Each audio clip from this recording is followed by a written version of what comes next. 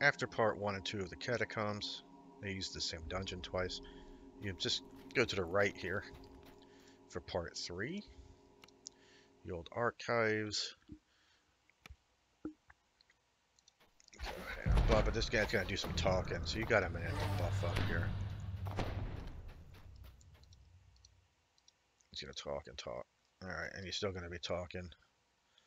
But like I said in the last video, I got my 200 spell point Iron Stone. Iron Stones can drop anywhere from anything that I've seen.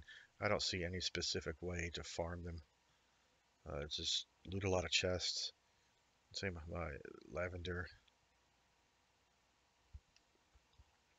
Just waiting on this guy to fit. Oh, that was pretty quick. Alright. I'm gonna go ahead and put this on just my spell. Increases all my DCs by 1. Oh, stay away from shadows. Oh, didn't have a saving throw or anything from that. The shadows do strength damage. Maybe it's a percentage chance when they hit you. Alright, so we got a secret door here. We're getting 3 notes or whatever from here. Shadow. Yeah, I got hit, no strength damage. I don't know. Maybe they don't do it this low level.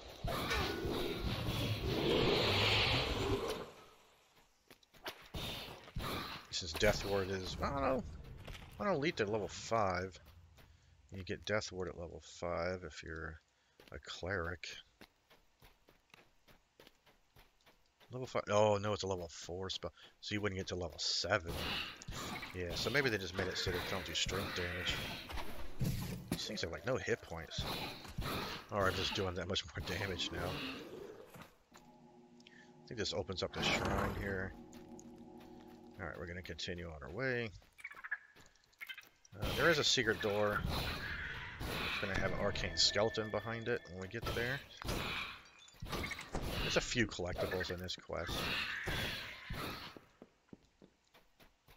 I don't run through and kill everything because it just doesn't seem worth the effort. Right, the arcane skeleton's in there. I think he's got some skeletal archers with him. And there is a trap on that chest.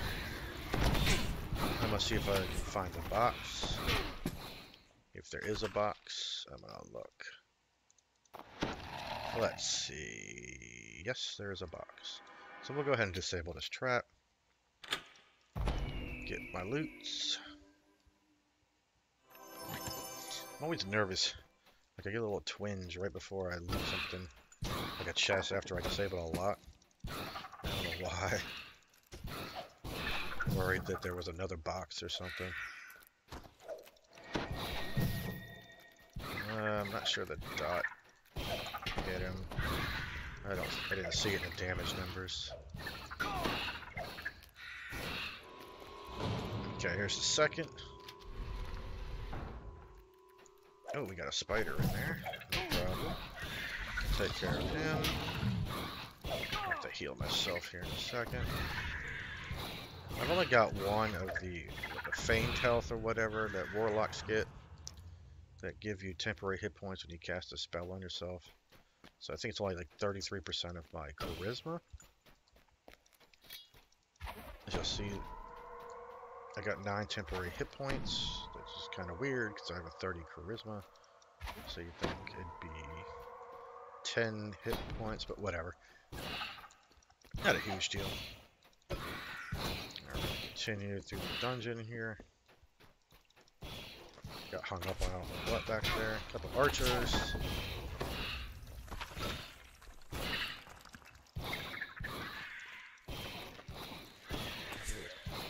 He's a little beefy.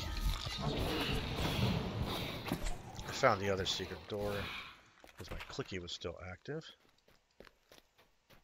This one does have a trap in it. I don't know if there's a mob. Oh, shadows. Years ago it was a white in here. I also don't remember grabbing a crest years ago. Okay, so we're going to search for the trap. I think it's a blade trap. I also believe it's only a one-shot. So if you can make it go off without getting hit, I think you're good. Grab this chest. And grab the... Oh, I forgot to put my voice and master on. That's okay. What does say? I thought this opened over... yep, there we go. And I think he's going to give us... No, he didn't give us the end reward. That bookcase grinds open to the west. Oh, it's this one. Alright, it's part 3 of the Catacombs.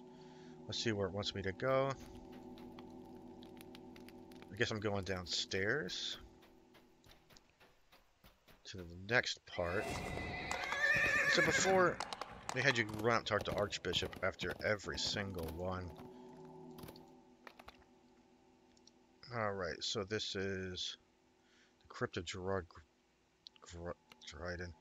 This one's actually kind of long, but with Cone I can get through it pretty quick. Each of these sarcophagi can pop and spawn a skeleton. So what we're going to do, as we're going, we're just going to pop them. Because you kind of come back through. So I'm going to go ahead and get rid of them now.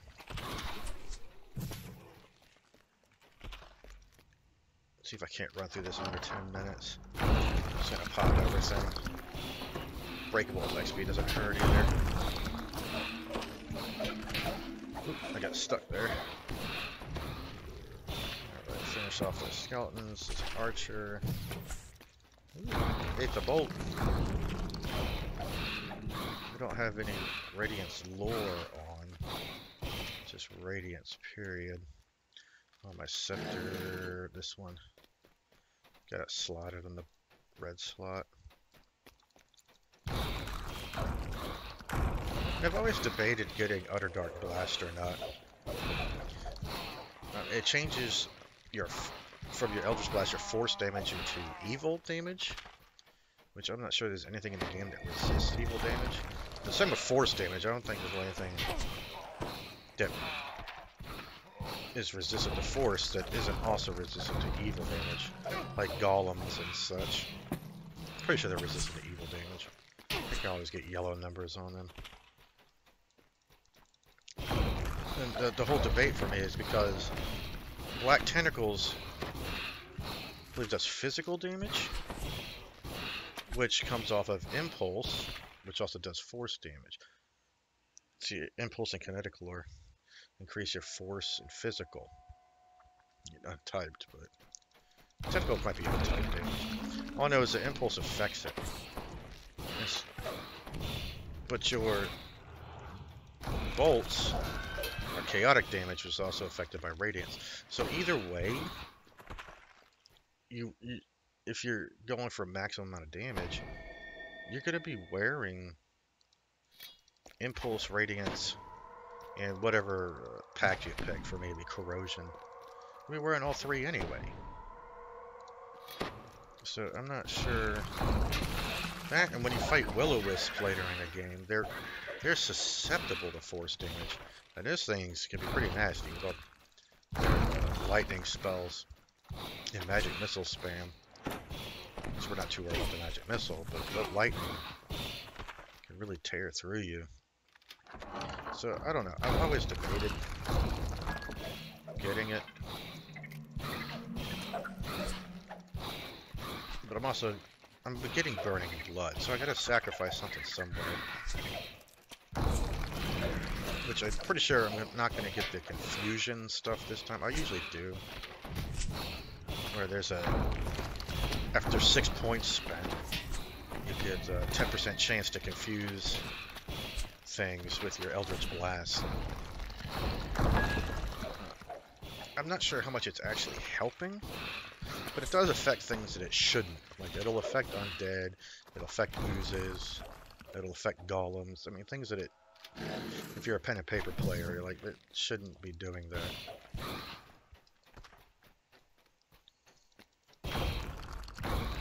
Very rarely do I notice the confusion. Like, they'll fight each other or just stand there. But it's for such a short period of time. I don't think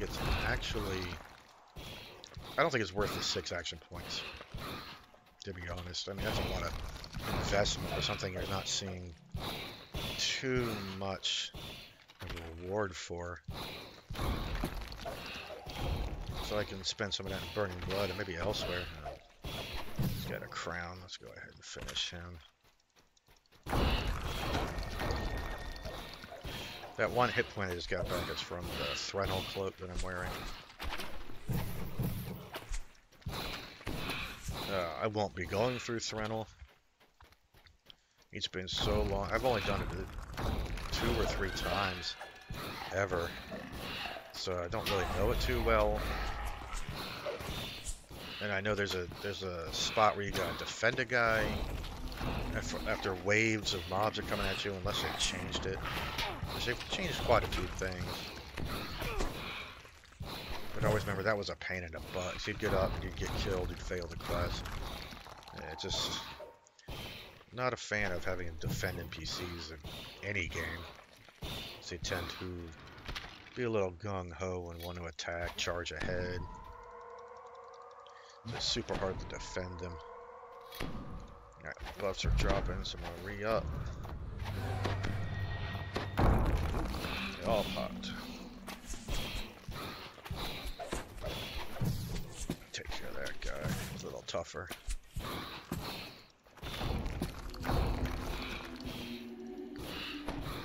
Another reason why I'm combining a couple of videos together, or a couple of quests into one video, is YouTube has a limit on how many videos you can upload. And I want to continue leveling him, but I don't want to do it without recording. And if I'm not uploading, then I don't feel like the recording's really doing anything. Get these warriors out of the way.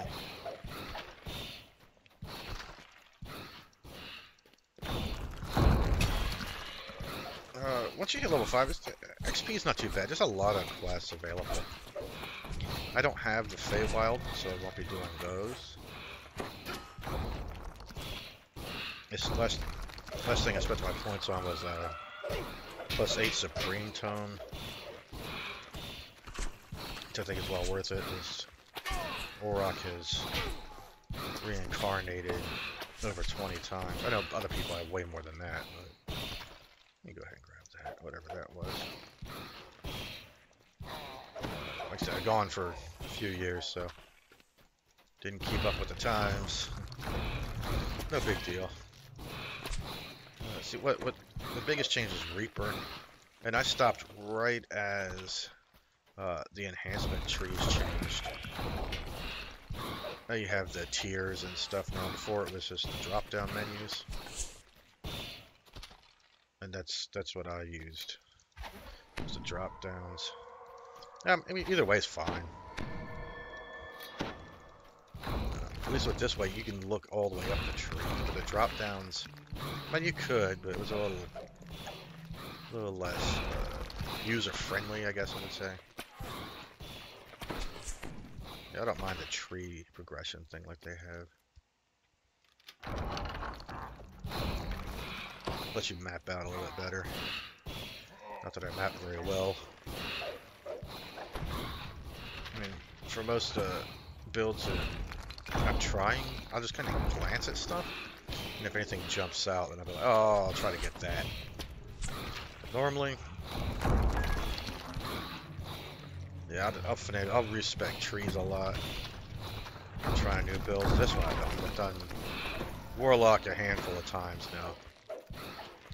And it's like for all my racial reincarnations, I'm gonna be doing Warlock. It's just easier to get through. Right now I'm getting through my Tiefling racials. Now, this will be my first Tiefling racial.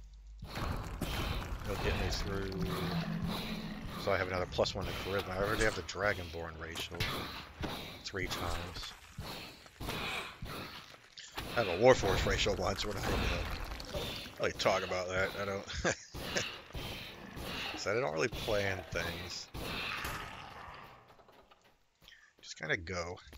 To me, planning takes all the fun out of it. If you know what exact feat you take and when, it takes away some of the excitement. I know, a couple items I'm gonna have at certain levels. But I'll still be wearing some random stuff here and there. Just whatever seems to fit best at the time. Oh, blur just dropped. So we've been in here. What's it last? 4 minutes? Yeah, 4 minutes. So I've been here 8 minutes. And we're almost done. We're back to the, we looped all the way back to the beginning here.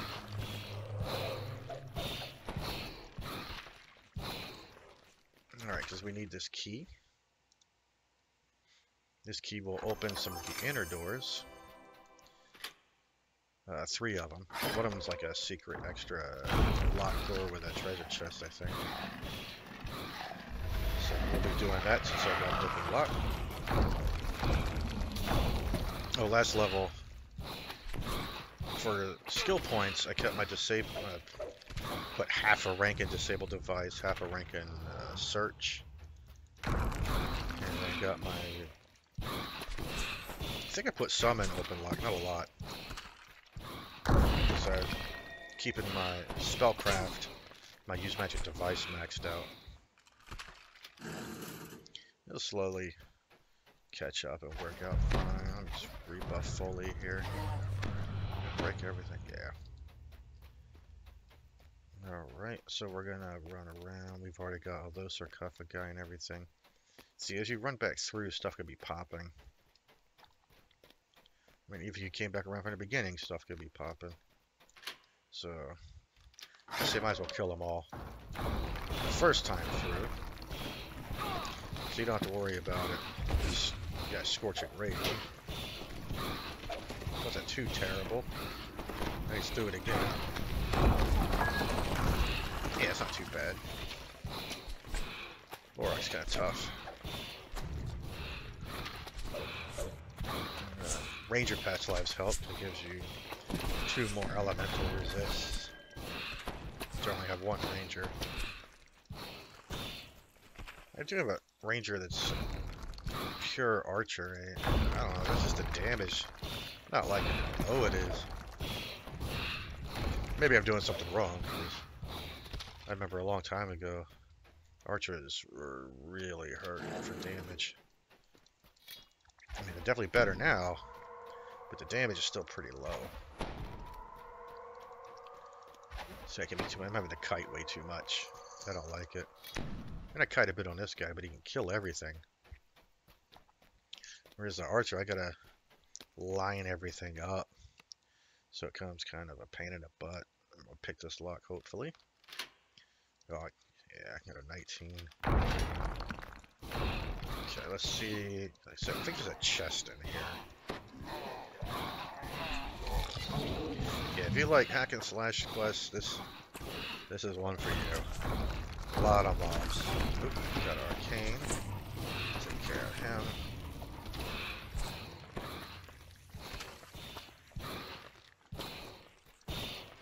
It's like artificers. I like the shooter type artificer, and even its damage. The blade barrier is still detrimental, but the crossbow damage to me just seems not enough. I mean, I don't want to just one-shot everything, but having to put, you know, a dozen bolts into something just seems like it's too much.